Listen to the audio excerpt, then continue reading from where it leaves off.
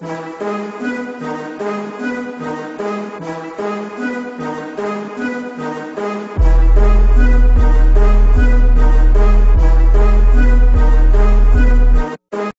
in the wonderful name of our Lord and Savior, Jesus Christ. This morning we'll be speaking about 2 Timothy chapter 4, verses 1 to 5. But we will be focusing on verses 2 to 3. So before we even get into the word, let's look at the context of 2 Timothy chapter 4. Now these were the words of Paul to Timothy before his death. And this is profound for two reasons. It's Paul's final words to him before he's going to die, and it was important for Timothy to know what Paul had to say to him. Now I remember my grandfather's final words to me: stay with the Lord and stay in the Lord. That was in 2016. I was still in my second year of studying theology at Cape Town Baptist Seminary. By the way, if you sense God's calling you to ministry, don't hesitate. The fact that you are wrestling with the call already means that God's finger is on you. Otherwise, you would not be wrestling with it. Cape Town Baptist Seminary is a great institution for theological training. You get trained by experienced pastors who are highly qualified in the field of theology. The skill and knowledge they pass on to you is of great value, plus they are all born again. So theology isn't just a field of study, you get trained by born again theologians. And so as much as you grow in the grace and knowledge of our Lord and Savior Jesus Christ, you also grow spiritually. And I would strongly recommend that you visit the seminary and begin your spiritual journey to that which the Lord is calling you. But coming back to the point, it was profound because it was Paul's last words to Timothy, but it's also profound because it is what God instilled into Paul's spirit to say to Timothy, thus making it directly from the Lord. And since it is recorded in Scripture, we know it is God's word. So this letter is profound because it is Paul's last words to Timothy, and it is inspired by God. God wanted all of us to know what Paul is about to say to Timothy from his prison cell. And so in essence, Paul is charging Timothy to preach the gospel despite sufferings and despite obstacles that Timothy might face. I read this article on the internet, and the article identifies the following as key themes of 2 Timothy. Suffering is part of the Christian experience. The Christian response to suffering is steady faith by God's power. The gospel is the basis for Christian endurance. The scripture has power to save and to preserve. True believers will continue in faith. Failure to do so proves one is not truly converted. And the last one, false teaching is deadly and must be dealt with firmly.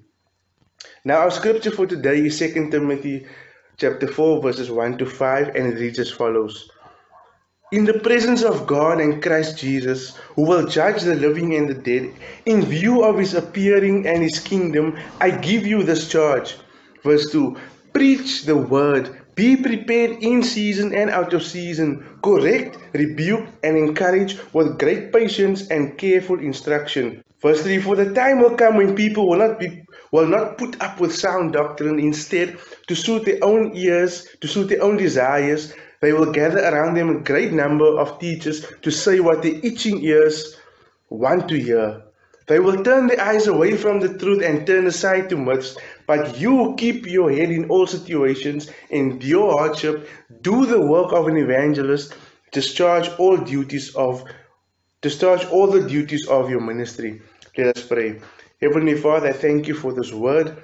I pray, Father God, that as a minister your word, that you would speak to preacher and listener alike for your name's sake. Amen. So, if we look at that verse, in the presence of God and Jesus Christ, who will judge the living and the dead, in view of his appearing in his kingdom, I give you this charge. You see, Paul isn't about to give this charge to Timothy on the basis of Paul being an apostle or on the basis of Timothy being a young pastor, but in the presence of God and Jesus, who will judge the living and the dead, and in view of his appearing. You see, Christ will return again and his kingdom. In other words, when Christ comes, he will come as a judge. Those that are dead in Christ will rise first, and those who are still alive will be raptured to meet Christ in the air. What a moment that will be when we see the Lord. for the first time. But here's the thing, he is coming to fetch his kingdom, his own, those who are born again, those whose faith is rooted in Christ, not those who say, "Ek het my kerk." Because there's only one church. Those who believe that Jesus is the Son of God and that He died and rose again. Those who have put their faith in the Christ Jesus and followed Him. Those that are faithfully serving the Lord in the capacity to which the Lord has called them. Those that are bearing fruit. Those that are loving one another. That is the church, not the building. He's not coming to fetch a building. He's coming to fetch the blood-washed believers in Christ Jesus. But what about those that are not born again? What about those that say they have their own church? What about those who choose worldly pleasures over surrendering their lives to Christ? Well, I hope your church teaches you this. I certainly know that Kensington Baptist Church will be without an excuse, because both Pastor Sergio and I have faithfully preached the good news to you. So what will happen to those who choose to reject Jesus? They will perish. They will not be saved. They will be going to hell. They will not be in the presence of the Lord forever and ever. They will hear those words, "Depart from me, because I do not know you." You see, for everything in this life, there is consequences. If you are born again, you will inherit the kingdom of God. If your faith is in Christ, you will be saved from the final judgment, in which people will be allowed to either enter into heaven or be sent to hell. If you deny the gospel of Jesus Christ, then you are willingly choosing hell over heaven. We certainly know that God does not desire anyone to go to hell, because He loves us so much that He sent His only Son into the world to save sinners. Paul is one of those sinners whom has been saved by the grace of God, and so have I. And on this basis, Paul is about to give this charge to Timothy and says in verse 2, preach the word. What word? The word of God. You see, Paul constantly is emphasizing this. If you look in 2 Timothy chapter 1 verse 8, he says, "So don't be ashamed of the testimony about the Lord, or of me, his prisoner. Rather join me in suffering for the gospel by the power of God." If you look in verse 13, what you heard from me, in other words, the message that Paul has given to Timothy, which is in reference to the gospel, keep as the pattern of sound teaching with faith and love in Christ Jesus. In 2 Timothy chapter 2 verse 2, "And the things you have heard me say," again in reference to the word, "in the presence of many witnesses, entrust to reliable people who will also be qualified to teach others." And then lastly, 2 Timothy chapter 3 verse 16, "All scripture is God-breathed and is useful for teaching, rebuking, correcting, and training in righteousness." So it is clear there is a great emphasis being put on the word of God. This is not only a charge, but this is also the only solution to the problem of sin. The world needs to hear the gospel. The word needs to be preached. The world around us is wicked and lost in sin. The church is the place that must stand out like a sore thumb in the community for the truth it preaches and the truth that it maintains. The church must be like a hospital where the world can come and find refuge and meet the physician of the soul, Jesus Christ, who not only heals you but heals your soul as well, because that is what is important. Now in this context, Timothy was a young pastor. He was expected to open the Bible and to preach it. And if you look in our communities today, I can actually see the effects of false teaching. It has no effect. But if the word, the gospel is being preached, lives will be changed. More and more people will come to a saving knowledge of Jesus Christ. And I often wonder, so many churches in our communities, yet so much lawlessness. We can't afford to entertain the flimsy preaching of God's word. Further on, Paul writes to Timothy that he must be prepared in season and out of season. Now these are the words to Timothy. Whether he is in an awkward position, whether he is being threatened, there will never be a time not worthy of preaching the gospel. Whether he was in a church gathering, whether which is convenient, or whether he was in a prison cell, for preaching the gospel, he had to preach the gospel, because it is the power of God unto salvation to anyone who believes. This charge is also applicable to us. Now I'm aware that perhaps not all of you watching this video is a pastor, But you as a child of God have the responsibility to be the light and salt of the earth. You too are called to preach the word. You too are called to preach, to share your faith. The power is not in the delivery of the message, but in the message delivered, which is the gospel of Jesus Christ.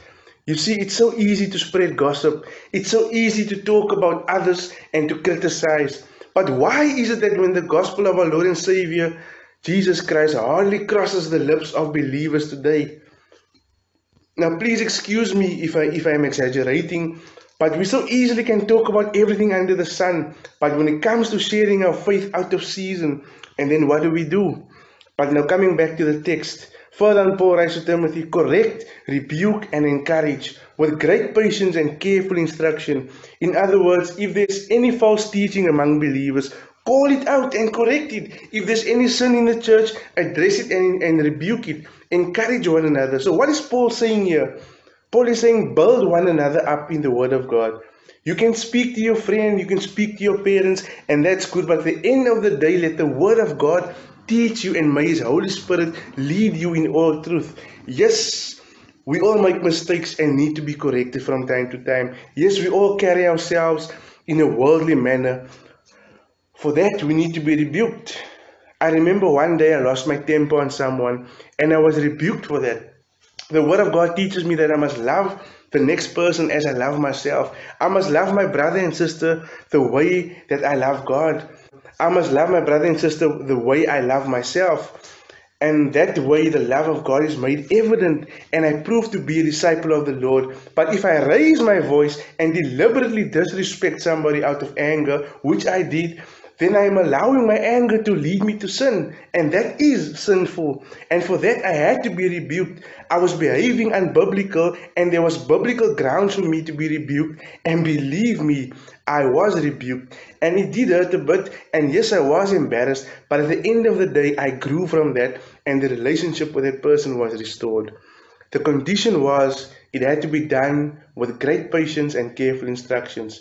Jy kan mos jy kind van die Here wil invloei na kerk. Jy moet nederig kom na die persoon toe en in liefde na die persoon toe gaan en hulle vermaan. Now look at verse 3.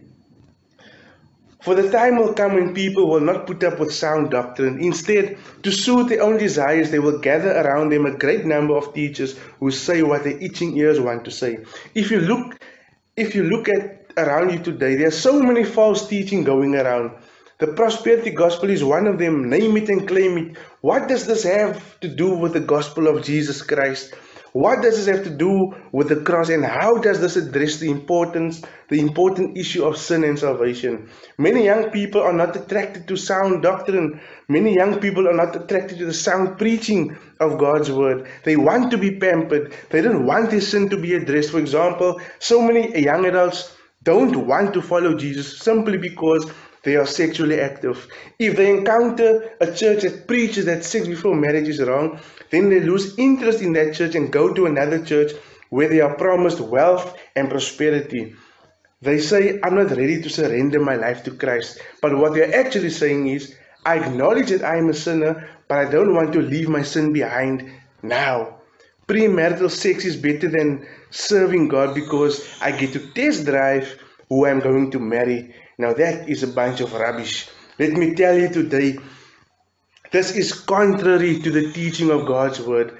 And because God's word teaches us that fornicators will not inherit the kingdom of God. And I really feel sad for individuals like that, because there is no greater thing than walking uprightly before the Lord. Churches that preach the truth are labeled as judgmental and boring. So the next best thing is to find a church where that is not addressed, where the gospel message is watered down, where salvation becomes about speaking in tongues and worship only, and not dying to self. Speaking in tongues is a spiritual gift that is operated by the Holy Spirit, which indwells the believer. The believer, it cannot be taught. But there are churches that make salvation all about speaking in tongues and receiving material blessings. All those things speak of worldliness, material things and secular things. The word teaches us that if you love the world and the things of the world, then the love for God is not in you. but it is appealing to the ear because realistically, we want to hear positive things. We want to hear that a breakthrough is on its way. We want to hear that a promotion is on the way. We want to hear that our finances will increase. And that is all our itching ears want to hear. And so we align ourselves to those churches that preach those things and forsake the unadulterated preaching of God's word because it's comfortable not hearing the gospel, because the gospel addresses your sin and addresses your relationship with God. It's uncomfortable hearing that whoever looks at a woman with lust in their eyes is guilty of adultery in their heart. But that is God's word for us. But for the sinner, he has no allegiance to God, therefore he will not strive to be holy. Preaching holiness today will leave the church empty, while that would just show who the real followers of Christ are. And so as I close, remember Paul wanted Timothy to preach the word of God in and out of season. He also told Timothy that the time will come when people will not put up with sound doctrine and flock to wherever the itching ears lead them to. And this is happening today as I'm preaching to you. What is being preached in churches today is great emphasis being put on the word of God or on other things. Church attendance which stimulates the ek het my kerk gedagte. Also, some churches have become an insurance. If you don't pay your monthly premium, they won't bury you. Now, I'm not against tithing and giving financially to the Lord. By all means do so, but this must also be matched with proper doctrine. But proper teaching isn't being done around the issue of tithing. People are starting to think that they have paid memberships and that the church, and this stimulates that mentality that ek het my kerk gedagte. This also allows people to miss out on the life of the church because they've got peace of mind. I attend church regularly, I pay my tithes, so I cannot be excommunicated from the church and my church will bury me. My bro, if that is what your church is teaching, then I would strongly suggest that you leave that church and attend the church where the unadulterated word of God is being preached, where you will realize that you are a sinner in need of the Lord's grace. So whenever you hear the false teaching coming out of the mouths of others, address it as best as you can by preaching the word to them in love. There's lots of false teaching that will lead them straight to hell, and they will be missing out on a genuine relationship with the Lord and salvation. If you look at verse 4 and 5, it says, they will turn their ears away from the truth and turn aside to myths and words. They will rather obey man-made laws, such as cleanliness is next to godliness, and you have to wear formal clothing to church. Those are just examples of man-made stuff. But look at verse 5, and this is where I would like to end. But you keep your head in all situations, endure hardship, do the work of an evangelist. Now, Timothy wasn't an evangelist, he was a pastor, but he also had to do the work of an evangelist as well. In other words, preach the good news about Jesus. This is applicable to us as well. Discharge all the duties of your ministry. Another translation might say, fulfill your ministry. In other words, be fruitful to that which the Lord has called you to. Again, Timothy was not an evangelist, he was a pastor, but he was charged to do the work of an evangelist. The same is true for us. Some of us might not be an evangelist, but we are called to do the work of an evangelist, which is to preach the gospel and to fulfill our ministry by exercising our spiritual gift. Amen. May the Holy Spirit be the after preacher of this word, and my prayer is that you will fall into obedience with the Lord. Amen.